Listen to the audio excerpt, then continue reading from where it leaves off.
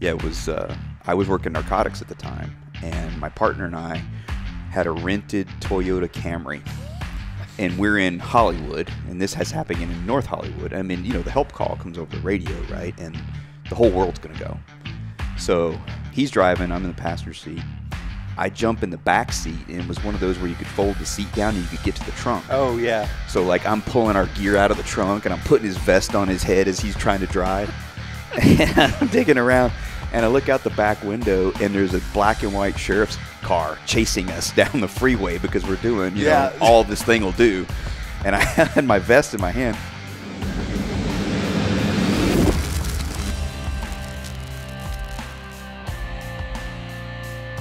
Off my car and parachute you onto my driveway, you would have no idea. I mean, no idea. Can we do that? Yes, absolutely. Okay. Yeah. Yeah, absolutely. That'd be fun. Yeah, good times. Yeah, we can definitely do that. That sounds like a good time. Yeah. I've always wanted to go skydiving. It's on my bucket list. Yeah. Maddie wants to go skydiving. Yeah. I don't. Yeah. I just want to do it once.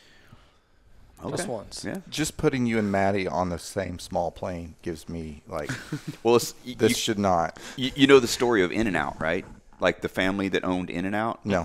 I don't know when it was, but it was several years ago. They were all, like, the family was going somewhere together, and the plane crashed. Oh, okay. Leonard Skinner. Yeah. Yeah. And it killed, like, all these people Half that were the in In-N-Out charge. clan? Yeah. So now they literally have a corporate policy that no more than like one or two executives can be on the same aircraft together. Yeah. We have that unofficial policy. He just doesn't know about it. Yeah. We can't be on the same plane. Yeah. Like, we couldn't fly to Vegas together. Because, I mean, like, think about it, though. I mean, honestly, if something happened, that would entirely cripple. Yeah, the like business. we're small enough that like if we lose any one of like, I mean, like it's. Yeah. I Well, mean, it's Modlite's the same way. I mean, how many hats do you Yeah. wear? How many hats do I wear? Or Maddie or Ian? Like, I mean, Yeah. or even Justin. Like Justin's wearing a lot of hats. Yeah. Now. Like, there's a lot of hats worn by a few people. We might not have drove up here together. Yeah. Who's got the keys? No. Yeah. I'll Uber back. We're just gonna do everything remote now. Yeah. You can't leave your house. Nobody's we're Everybody's just in a first. huge fucking Yeah. bubble. Sneaking out of the room and everything. JR, Sir. dude, thank you For what? for showing up, for coming Dude, on. Come on. I'm embarrassed that you guys are scraping the bottom of the barrel for content. Absolutely That not. like it's like the barrel has been turned over, and like I'm Shaking stuck it to the out. bottom of it, like underneath it. Like, fuck, there's something stuck on the fucking bottom of this thing. What is that meme? And there's like, ooh, I stepped in shit. Well, actually, now since we turned it over, it's the top of the barrel. Ah, fuck. Oh, About that. that's true. There. Hey-o. Perspective. Yeah, there you go. So we're here at TTPOA, and this is our Hey, first Chris, what interview. does TTPOA stand for? Texas Tactical Police Officers Association. Well done. He did that. Well done. Without a cue card. SWAT conference. Yes. Right, SWAT conference. And I'm probably turning red because it's a little warm. Is anybody else a little warm? Well, let's switch You got it the for- heat majigger behind you. We're in formal wear. Too. Oh, yeah. Well, I don't want to look as fat as I am in this T-shirt. I That's see. still kind of I see. shapes. It's know, spelt. conceals, Yeah. right. Slimming. Cover garment. But welcome to the Big Tex Ordnance podcast. Tonight we are sitting down with JR from, or formerly, can we speak about what you've done in the Okay. past? So formerly of LAPD SWAT, Yes. correct? Yes. You're a Marine. Yes. There's a whole bunch of stuff that I don't know about you that hopefully you'll share with us. And currently you work for... Staccato and Modlite, because free time is overrated. Right. And Enjoy that you retirement. are you forgot the coolest thing. You are a cat rescuer Yes. Yes. and California mountain cowboy. Yes. Talk about hats. As depicted on the Big Tex Ordnance. Yes, if you have a Big Tex Ordnance Wolverines shirt, that is actually JR's likeness on the shirt holding up a rifle. Still haven't gotten any royalties. We'll send you some T-shirts. I have like one for every day of the week. I think Ian sent me of- like 7. So I need one of your stickers, sir, or patches. I think I actually have some here. Yeah, because those are beautiful. Yeah. That was that was done as a joke, obviously. That's great. And the feedback that I got from it, I was like, they're making fun of me. This is not. No, it's beautiful. Yeah. What patch is it? So there's a photograph of me like demonstrating a tactical reload on a range, and I'm wearing my hat, this, that, and the other It's thing. a cowboy hat. Right. Yeah. So a couple of guys at Staccato are famous for making like these parody, like y'all's decals, right? Yeah. So they put me in like the Joe Exotic striped shirt, and they put JR's Exotic, Oh, yeah. JR Exotics on it. Got it. Seen it. Yeah. So there were some stickers, and then Nancy Stevens at Tough Products saw it, and next Great thing you last know, name. it becomes a patch. Yeah. That's fantastic. Yeah. She's a sweetheart. She's awesome. I talked with her Absolutely last awesome. time I saw her about getting some of my Angel sticker patches. Well, made. we actually I need to make I need that. to do that. Yeah. Yeah, we'll do it. Yeah. Have it designed, and we'll Talk to make the him pay for it. Yeah. There you go. Yeah, that'll work. So let's get into it, man. Okay. Let's start wherever you want to start. I was born a poor black child. Okay. No, wait, that's Steve Martin. Never mind. Just a dude playing another dude. Just a dude playing another dude.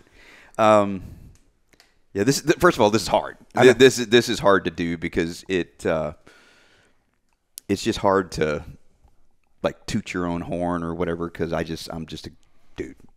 But yeah, I joined the Marine Corps in 1980. Well, let me rewind because I'll do some self-deprecation. But when I graduated from high school, I had a 4-year full ride academic ROTC scholarship to go in the Air Force. When they give you your scholarship, they pick your degree. So they picked electrical engineering for me. It ain't happening. There's math and all kinds of stuff involved. So I did a full year, and I was like, "Yeah, this is I'm gonna burn in here. This is not gonna go well." So dropped out of school, broke my dad's heart. Joined the Marine Corps in 1987. Did 6 years on active duty. Spent 6 months in Somalia just prior to the whole Black Hawk Down thing. That was fun. And then got out in 1993. And if you know this, like when you EAS, when you end your service, the military will either give you an airplane ticket back to your home, like where you're from, and for me it was Louisiana, or they will give you the cost in cash of that airplane ticket. So I left the Marine Corps with $350 in crisp $20 bills, and that was all the money I had in my name. And I was living up in North Hollywood, just north of Camp Pendleton, and was out walking around one day, the day before Thanksgiving, I believe, in '93, and saw a big banner, LAPD is hiring, take the test here, kind of a thing. I'm like, all right, go on, give this a try. And amazingly enough, I passed the test and went on to do 27 years at LAPD. And like you said, I did my last 13 years in SWAT. So it was a humbling experience, to say the least, to be able to accomplish something like that. I was 40 when I started SWAT school. I was one of 3 guys in the history of the platoon at that time that was over the age of 40 to actually make it through SWAT school. So it was a 14-week selection process. Oh, wow. So yeah. Oh, shit. Yeah. So it's about a 50% washout rate, So started with 16, ended up with 8 of us. And just after that, it was just doing SWAT shit for my last 13 years. What were you doing before SWAT? So kind of funny. I had actually worked patrol. I worked a gang unit. I'd worked what we call a special problems unit. And then I was chasing a gangster through a housing project one night, and I reached out with my left hand, grabbed him by the shirt, and he made a hard left, and my head made a hard right. So I actually blew out the disc between C5 and C6. Had to have a spinal fusion and everything, because of that. And then I was a detective at the time. And then I was like, what am I going to do with my career, right? Like, I'm done. And healed up from that, and then got a job as an armorer for the SWAT team, working on their guns and stuff, right? Nice. And I'm like, okay, this is where I'm going to spend the rest of my career, man. I'm banging on guns and stuff, having a great time. And then I did that for a year. And a couple of the supervisors came to me and they said, hey, you really need to try out. And I'm like, well, Okay. So I went from literally, because I'd been off for almost a year, not being able to run the 3-mile PFT course. In the course of 9 weeks, I got my time down to like 19 and a half minutes. And that was getting up at, 4 a.m. and running before work and, just Hustling. I had to, I had to try. Yeah. But yeah, so that's what I was doing before that. And then once I got into SWAT, it was just like, all right, well, I'll stay here for a while. So that turned into 13 years. Isn't LAPD SWAT like one of the original SWAT teams? The original. It's the original. Yeah, the original.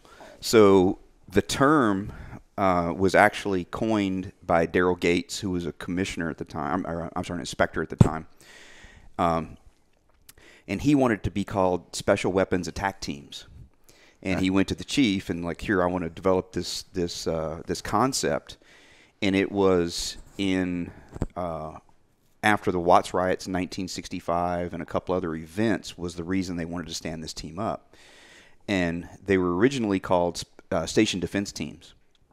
So you'd have guys who would literally bring their own guns from home. I mean, you guys like throwing M1 Garands in their trunk and stuff.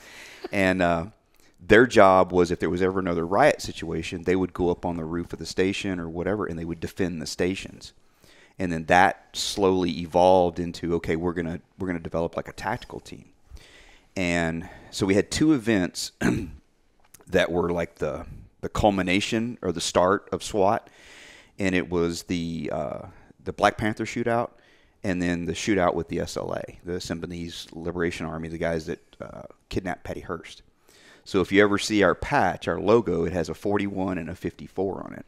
Well, one shootout was at 41st in Compton, and the other one was at 54th in Central, or maybe the other way around. I can't remember. So that's where that whole thing came from. And then it just sort of evolved. And originally, it was decentralized. So, Ian might work at 77th Patrol, and Ike would work, somewhere else, and I would work somewhere else, and then we would all come together for training days. They used to, each station had a teletype. So that's the way they would send messages around the station was they would, formulate this teletype. And well, when they were going to have a training day, it would say, bring your lunch. And bring your lunch meant bring your own guns that, that you have at home. That's what it meant. That's cool. And these dudes were buying like, out of their own pocket. They were buying like old Army sateen utilities, and they were dyeing them black, and it's basically doing everything out of their own pockets. And it was really funny to talk to some of the old guys because they would say that, they'd dye these utilities, and they'd go to like these training days, right? And they would come home, and they'd been out sweating and everything else. They'd take their shirt off, and like their body was black from the dye, And now we've got robots, so it's come a long way since 1967. So, yeah. And so, if you joined LAPD in '93, that was right after the riots. So I was in Okinawa for the riots. I watched them on AFN. In Okinawa. And then by the time I actually got hired, it was July of 94 was when I started. Okay. Yeah. But yeah, it was after the riots. Okay. Yeah. And then North Hollywood shootout. 1997. So I was there. You were there for that. Yeah. Or not there for that. But no, I was there okay. for that. I was there. Yeah. Okay. Everybody was there. Yeah. Everybody that was working that day probably ended up there. Yeah.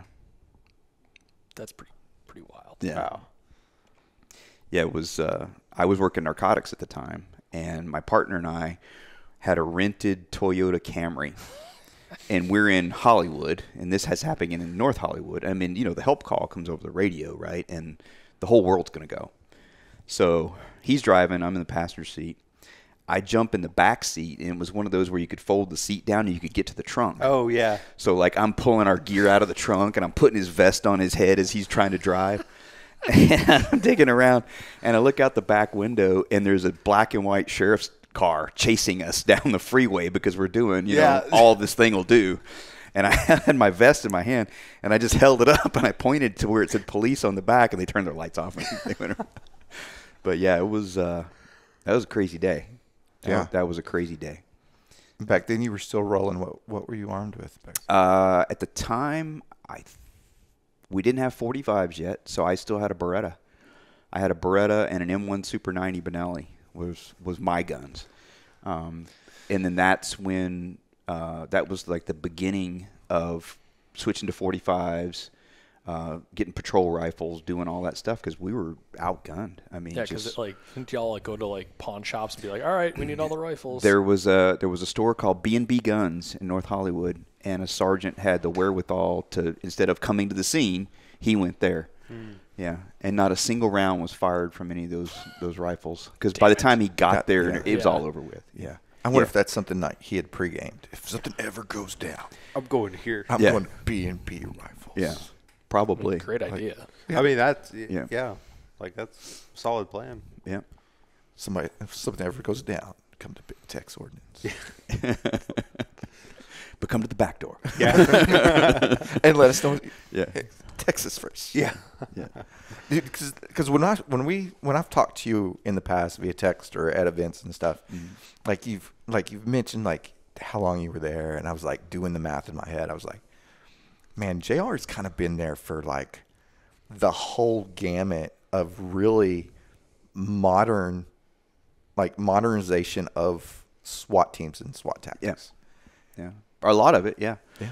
I mean, we went from literally having a mirror on a stick, searching for guys, to robots and drones and all the other evolution that, modern day policing is now gotten to, especially with SWAT teams, like you said. I mean, when I started, we had big spotlights that we would, set in front of us.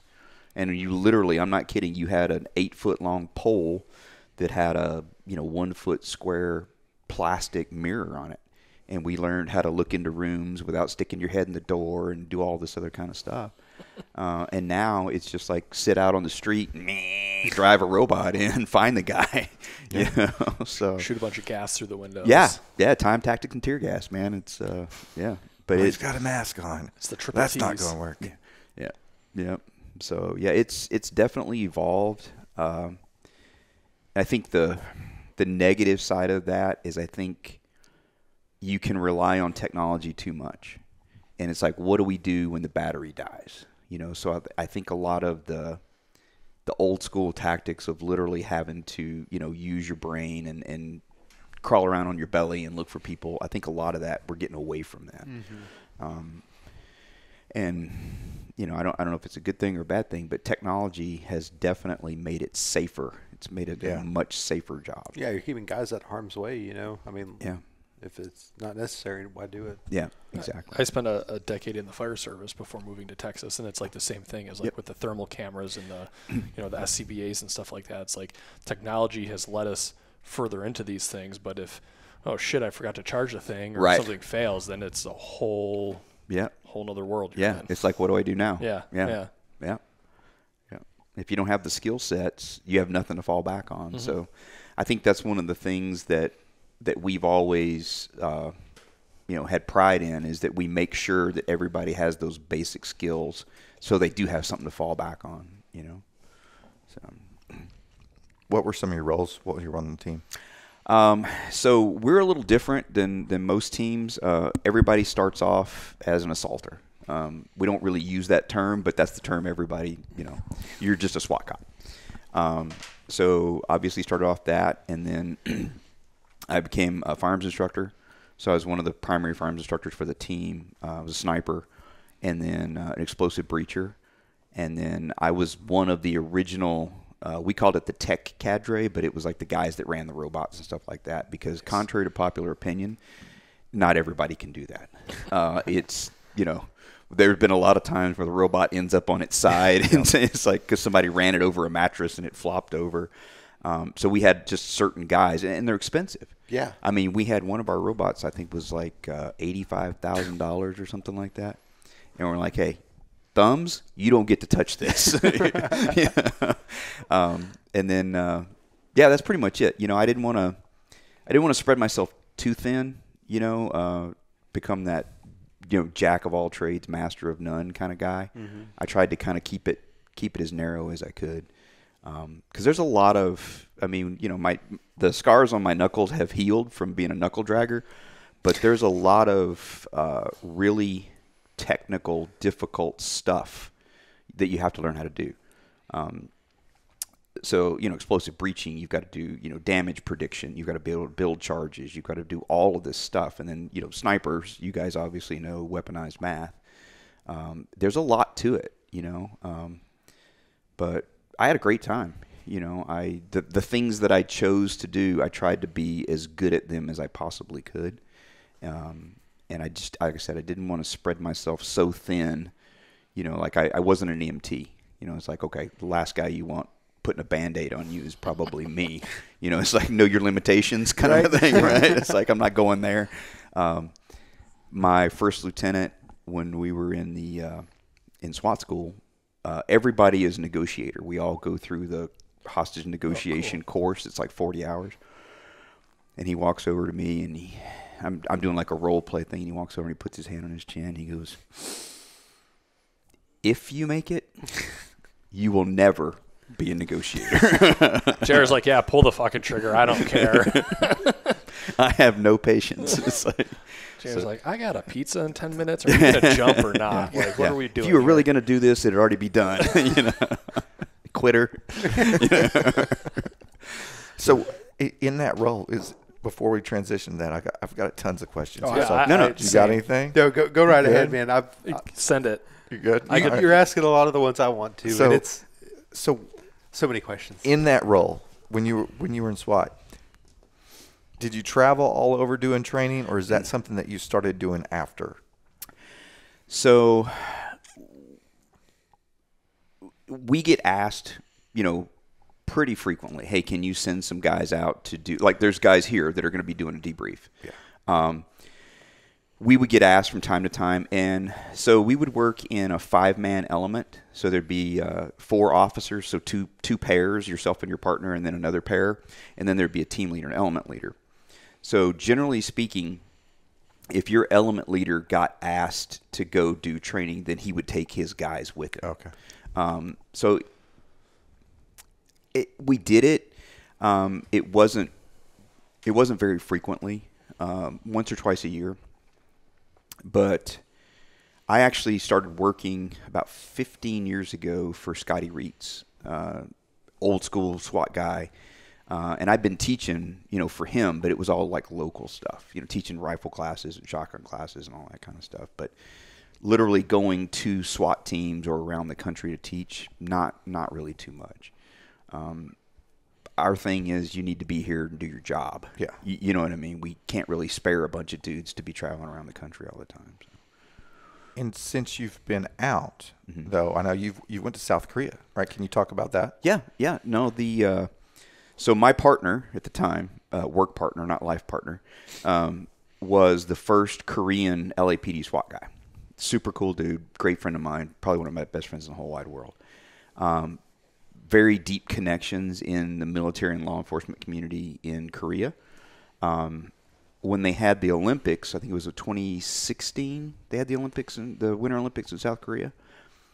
They bought a bunch of Bearcats, but they never got any training on them. So they were just basically armored buses, for lack of a better term. They just drive them around. You know. So he actually got us a contract, if you will, to go over and meet with the Korean National Police SWAT teams. And we spent a week, you know, teaching them the intricacies of how to use them in tactical situations and, you know, the actual operation of them and what they can do and what they can't do. Ran a bunch of scenarios. You know, did some ballistic stuff, you know, work with them and things like that I don't really want to get into too much about the ballistic capabilities of their trucks and all that. But, yeah, so that was a great trip, except for that 19-hour flight in a mask. Yeah. Yeah, it was COVID. Yeah, it was right at the height of COVID, wasn't it? Yeah, it was horrible. It was bad. Yeah. But I went to Chile several years ago to do some work with their special forces snipers, do some gear stuff with them, and made some lifelong friends. I mean, literally, I'll just every so often I'll get a message from these 2 guys in Chile going, "Hey, we need your advice on this." I'm like, "Bro, you could do a lot better than me." It's like, come on. You're at the top of their barrel, though. Yeah. Now the barrel's flipped over. Yeah. So, but that's probably, I would say, one of the best parts of my career is the people I've met. I mean, look at you guys, right? It's like otherwise I never would have met you guys. And that's the friendships and the connections and just the, people that you've met along the way. And you form like these lifelong friendships with people just because you have a few things in common that you probably never would have met. And I dare say that that's probably the best part of the whole thing. So when you transitioned out, did anybody got a SWAT team? Anybody got a SWAT question? 1 second, I do. We're good. Sorry, Justin's Justin's looking for probably So, like when you're there with a team, like I mean, you've been there for what? You say 27 years? On the job, I Yeah. did 27 years. So I mean, it kind of becomes like a family. Like your second family. A if not very your first. dysfunctional. It's and I know that you guys have experienced it too, especially like guys in the military get that a lot. Like there are people that are like super super close friends, and then there are people that you have nothing in common with other than work. Yeah. But that common thread is, I'll die for you if I have to. I don't want to hang out with you. I don't want to come to your house for dinner, and you sure ain't coming to mine. But when you're at work, all that gets thrown aside, and it's like we may have differences or whatever, but we will all die for each other. it's your weird, fucked up family. It is. It's a very disjointed, dysfunctional family that, but the reality of it is that's literally what you'll do. And it's happened. It's happened on our team twice.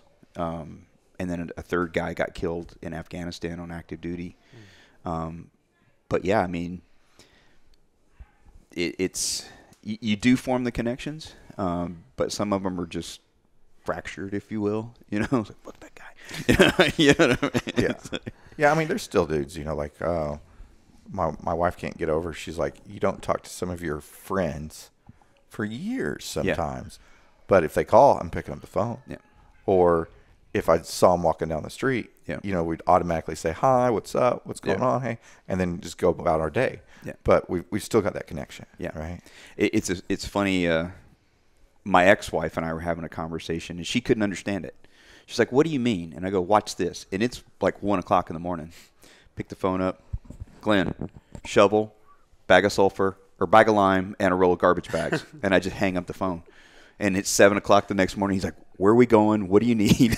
Where am I meeting you? Yeah. And she's like, I don't understand that. It's like, well, never been a part of an organization, like that, where people's lives literally depend on each other, So. What was my question going to be? It was probably really good too. It probably was. You got this. You only get one, so don't. It's like a fart up there half the time. So when you're on the team, so obviously it's LAPD, so huge department, huge city, full-time team. I'm guessing. So are you guys like patrolling the street, and then you get a call out, and you're like, okay, see you later? Or are you guys like training all day long, strictly, kicking doors all day long? I know it probably changes. And it does. So the easy answer is we would work in a 4-week cycle. Okay. So if you look at the calendar, all the months aren't equal numbers of days. Mm-hmm. So we would work in this 4-week cycle, and there's 13 of these 4-week cycles in a calendar year, every single year. So the first week of that cycle, we were all together as a team. We were doing our shooting. We were doing our platoon movement, hostage rescue, whatever that week entailed. And then the rest of the week, or the rest of the weeks, we'd call like our cadre days. So there were 2 sniper days from the ground, 2 sniper days from the air.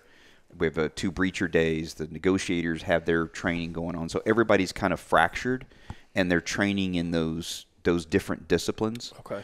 And then the platoon was in numbered squads. Okay. So 20s, 30s, 40s, all the way to 70s. And then what we would do is we would alternate standby responsibilities. So the first week is odds, second week is evens, and so on and so forth. So if there was a call up during the day, we called it sides. The other side would handle it. Okay. So if it was an odd night, the evens would handle it during the day. And then they just would keep flipping. But the majority of the time, if something happened during the workday, everybody go. Because there was usually just kind of barely enough people working on any given day, because you would take all your days off on the other side because you didn't want to miss standby. So there was usually, between vacations and guys that are hurt and all that, there's enough dudes working to handle a call up during the day. So you probably went. Yeah.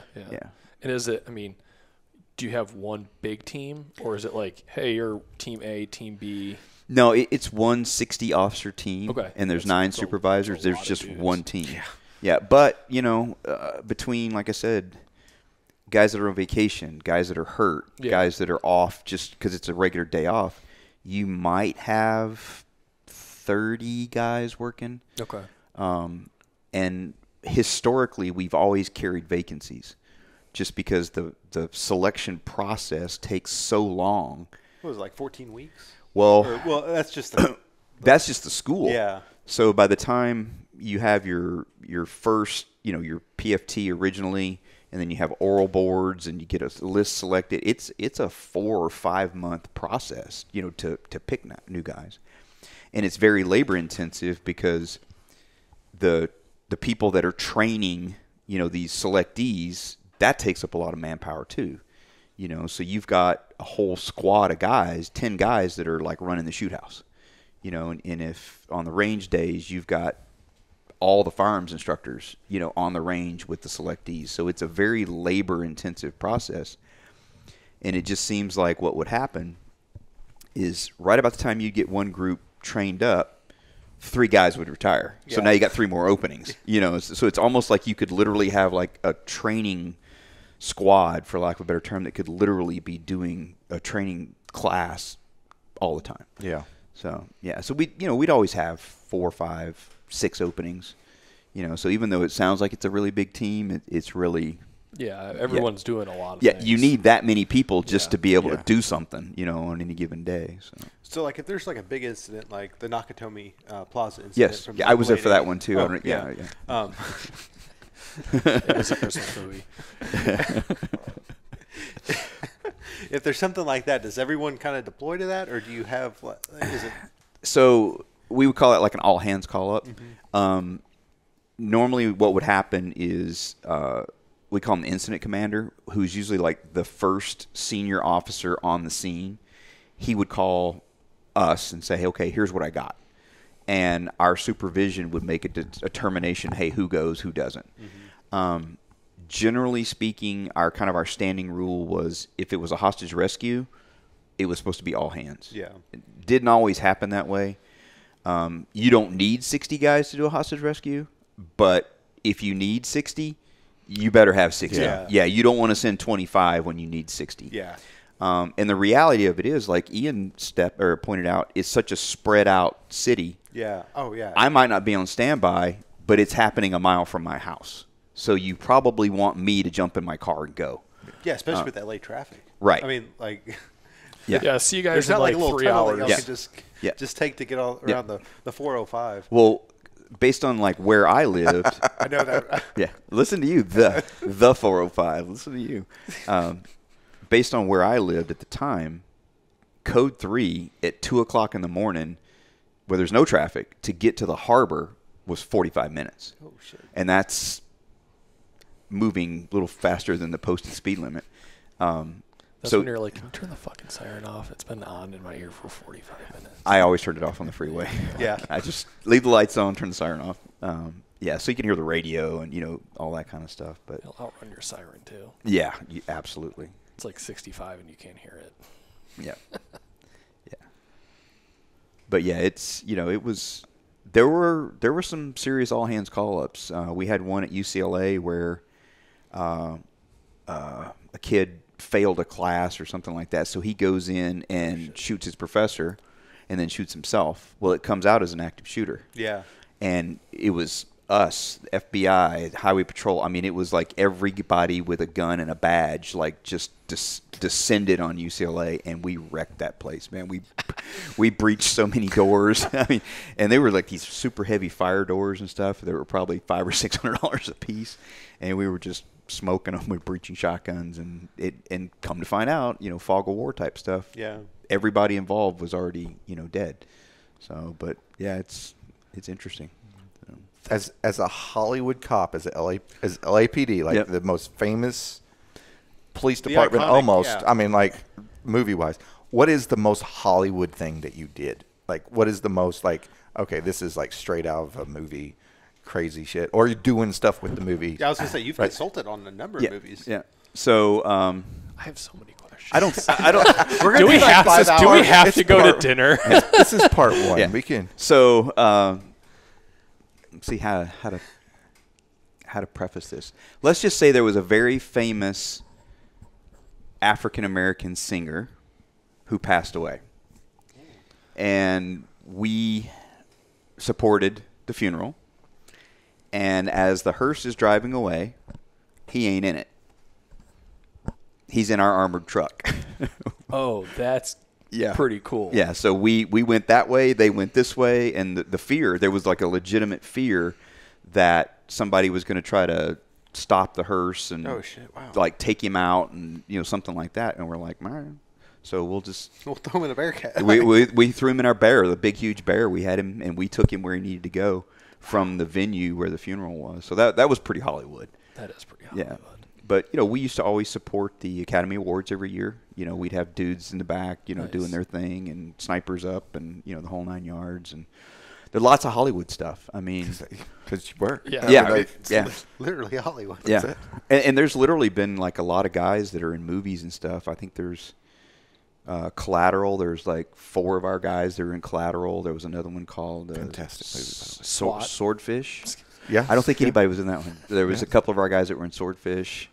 Yeah. That's it's- super cool. Yeah. Yeah. Did you make any cameos? A couple.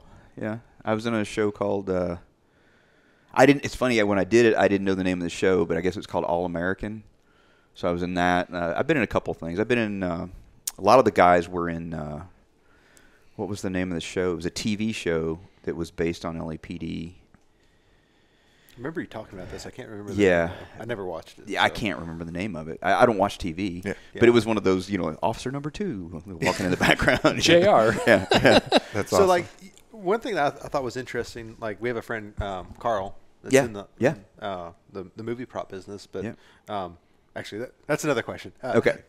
Like there's like a certain amount of like movies or work that you can do before you have to be unionized and stuff. I remember you talking about that. That was interesting. to me. I don't remember the number of hours, Yeah. but I know if you say a word, it's called SAG. It's the Screen Actors Guild. Yeah. You have to join. You have to have a SAG card. They called it, like be a member before you can speak a word. Like you cannot say a single word unless you have a SAG card. But I think there is a certain number of hours in a calendar year or whatever. If you work, you have to join SAG, and it's like really expensive. It wasn't the Film Actors Guild, was it? I was in that one too. Yeah, but yeah, I can't remember exactly what the things are, but it's definitely. In fact, we were working as extras on a show, and it's basically a union. Mm-hmm. So we're standing there because it wasn't time for Officer Number 2 to walk by, and this lady walks over, and she's like the SAG rep, like the union rep, and she's like, "How are they treating you guys?" Blah blah blah. It was like, did you guys pay your dues this year? And we're like, no idea what Yeah. you're What are you talking talking about, lady? Yeah. And they liked using us because they didn't have to give us any props.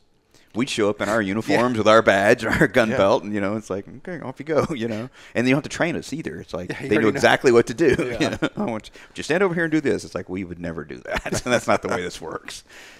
So yeah, it's funny when you spend time around like Hollywood and how many things are done strictly for the shot. Mm-hmm. So remember Charlie's Angels, the full Sabrina with the Oh, yeah. Well, they did that because if you did any sort of low ready or whatever, the gun would not be in You're not gonna the see the shot. gun. So that Yeah. was where the full Sabrina came from, was stuff like that. Got to You see know. the gun. You got to see the gun, That's it. Can't block their face. Yeah. Yeah. Yeah. So transitioning from that, man. Okay. Like, so you retired in 2021. 2021. So May 31st of 2021 was my last day on the books. And then you Coming up on your anniversary. went right from that into Staccato. and Modlite first. Modlite first. Yeah. So what do you do for Modlite? So I am the law enforcement military specialist. So that's also evolved into being the international guy too. So I handle all the international dealer relations, and then I handle anything that has to do with any law enforcement units, individual law enforcement officers, or military units. If they need stuff, they just come directly to me, and I'm literally the only customer-facing employee in the entire company. Yeah, it's just me. So I'm like a one-man show out in public, for lack of a better term. So Can we pause this so he can? You need a key, or are you good? No, I'm good. You got in? Yeah. Okay, cool. Oh yeah, he's got his alarm band. Okay, good deal. you can get in the water park. Yeah, How are you, buddy? Get in the pool now, Justin. Yeah. Good. Yeah, we didn't bring our bathing suits. I did. Damn it. I brought mine. Oh yeah, we're gonna go. Bing. Always next year. There's no time. There's too much activities going on. So you transition to that, then Staccato. What Yes. do you do for Staccato? So I am one of two law enforcement business development managers for Staccato. My partner and I split the country in half. So he takes Central and Eastern time zones, and I take Mountain and Pacific. And then our job is to reach out to departments to get them to adopt the pistols and do all those kinds of things. So. But y'all are crushing it at. Yeah, it's a whirlwind. I mean, it really is. It gets so busy that sometimes you just can't keep up. You're like, okay, where am I supposed to be today? Who am I talking to today? And it's just that company went from 0 to 100 miles an hour. It seemed like almost overnight. Yeah. So How's the new one? the CS. Oh, it's great. Nice. It's I great. haven't shot one yet. Oh, it's fabulous. Nice. Yeah, you should have come to the range today. Yeah. We tried to get up here early, and we got up here as early as we could. And then it was like, you want to go to the range and barely get there and then come back, or you want to just kind of Have a drink. have a drink? Exactly. So we chose throttle down. And Yeah. just, yeah. chose a little Good choice. Yeah, because it's going to be It's a long week. yeah, it's a long weekend busy yeah, couple for days. this for sure. So with Staccato, well, let me back to that. So you're also doing training, right? Or is that scaled back? Or That's scaled back a lot. For one, I'm 55 years old, and you're retired. quote unquote, right? Retired with 2 jobs. Yeah, 2 full-time jobs. A lot of it is just basically because of where I moved. To get anywhere from where I live is at least a 2-hour drive. So it's I still teach like once every 6 weeks or so. I've been able to scale it back to just the long range stuff, which is my passion. Yeah. I love it. Snipery things. Snipery things. So I've kind of scaled back to just doing that, because frankly, if I could work 7 or 8 days a week if I really put my mind to it. And like you said, it's time to just throttle back a little bit. Spend some time at home, do those kinds of things, take care of animals. A menagerie. To take care of. Yeah. There's wood that needs to be cut, and a lot of maintenance and stuff like that. So I've kind of scaled back a little bit. I still enjoy it. There's nothing better than taking someone and teaching them a new skill and watching that light bulb go off. Yeah. When they finally get it, and you're like, I can't wait for class in 2 weeks. Yeah, we got Joe coming down. Yeah. Super stoked for that. Yeah. That's going to be my first ever long range knowledge bomb. So and I'm Joe's pumped. forgot more about this stuff Yeah. than I'll ever know. Yeah, I had to stop him on the conversation one time. I was like, dude, Yeah. I want this in person because I don't know what you're talking about. Let me push record so I can go back and listen it 20 later. times. Yeah. And he's super solid too, man. That guy is just something else. Solid dude. Looking forward to getting actually to meet him in person and hang out with him for a long weekend here in a couple weeks. And if I don't know, this is probably not going to air till way after that. Okay. Because of where we're at in our release cycle. I mean, we're going to release our last shot show recording tomorrow. Okay. And so we're still pretty deep into it. Yeah. So we're way ahead on the ball game there, but we've got him in a sold out class at the ranch. we sold Half of that it's out. like BTO employees. Yeah. Like, Yeah. we all jumped in. We're like, 0 orders will be going out. Yeah. So that Monday might look a little bit slow. Yeah. But I mean, like, we were really happy to get him. We had talked, and you're like, reach out to him, and we're like, all right, we'll bring him in, and he sold ours out, and he's just been selling out all over the country. Yeah. So if you get a chance after you listen to this to check out bruiserindustries.com, I believe. I believe it is. Yeah. Just Google it. Yeah. Yeah, just Google it. Go Yeah. to our website, check it out, and look into it, because he's definitely putting on some of the best long range training Yeah. that there is out there. Yeah. And a handsome man at that. When he Beautiful doesn't beard. shave, Yeah, he's got a beautiful beard, though. it grows out so fast. I was just gonna say, I think he like takes it off at night and like puts it on the counter, and then some days he just decides to wear it, and some days he doesn't, because I'll see him and it's like completely clean shaven, and like 2 days later it's like, it takes me a year to get to that point, bro. So I don't know. Last time I saw you, was it shot? Where was it? at the hunt, Oh, yeah. yeah. Yeah, you were clean Yeah. shaven. Well, I had to, my character Yeah. needed you and I like switched roles. Yeah. You didn't get a haircut and I had to shave. Dude, I saw the picture of Ike from that, and I was slightly concerned. I was like, holy fuck, Yeah. who is this guy? He's been on like a 6-day bender. I'm glad he didn't sit on his feet like he's originally planning on doing. If you've seen pictures, I won't go into it, because that's y'all's thing. But you also, if we can talk about this, I don't know if you want to talk about it, and we can edit that out if you want. But you also had shave because of your daughter's Yes. graduation commission. Commissioning. Yeah. Congratulations on that. Yeah. Thank you. Yep. She's killing it. She's right down the road right now. It's one of those things. She's she's literally like the best thing in my life. And you know how parents are, right? It's like you carry this little egg around in your hand, and you just hope you don't drop it, and you do everything that you can, and sometimes, no matter what you do, you drop the egg and it cracks, and you're, fuck, there goes my egg. And then sometimes it just turns into a bird, and it turns into anything that you like. I look at her, and everything I've ever done just pales in comparison. Like, I look at that kid and I'm just like, how in the world did you turn out as good as you are when I'm your dad?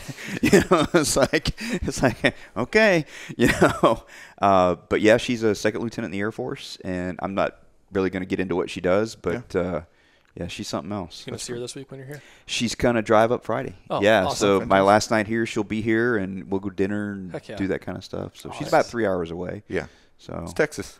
yeah, About everything's 3 3 hours hours from away. here. Yeah. 3 hours from Dallas, 3 hours from San Antonio, 3 hours from Houston. We're smack kind of dab in the middle, Right. here. So it's a good location for what we're doing here Yeah. for the SWAT conference. Yeah. What are you got coming up, man? Is there anything that you can talk about Modlite-ish or Staccato-ish or No. No. What about cats? Oh, I love cats. Yeah. Let's talk about that project. Yeah. So I am the president of a nonprofit cat rescue. My girlfriend at the time, or still my girlfriend, has been rescuing animals for 26, 27 years now. I've lost track of how many we've rescued, and it's kind of funny because we talk about SWAT stuff and being a Marine and doing all, and it's like, oh, alpha male, and it's like, the more, I even hate using that term, but the more alpha you are, I think there's like that fine line between alpha and like, can I say pussy? You know what I mean? You're like this guy that you're like the protector and all this other stuff, and that extends to everything. Yeah. I mean, somebody that really truly is secure, they'll extend that to everything. Animals and kids and this, that, and the other thing. And I don't even know how many we've got right now on the ranch. We've got some in the house, and some in one barn, and some in another barn, and some on some acres over there. Yeah. And there's one that's about this big that's being wow. bottle fed right now. So it's something else. I call them the swarm. So. But yeah, we pretty much, we do everything out of my own pocket. We get some donations.